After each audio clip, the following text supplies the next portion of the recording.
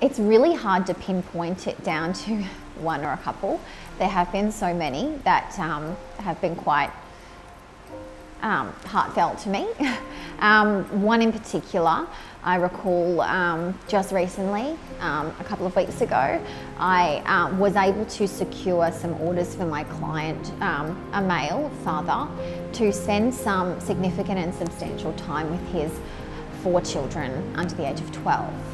He had been accused of some significant allegations in relation to the children, but we were able to negotiate a resolution at a trial so that he could spend some reasonable time and have a meaningful relationship with his kids despite those allegations, as a result of which he hadn't seen his children for about 16 months. So that was a really fantastic outcome for me that caused me a lot of happiness, and yeah.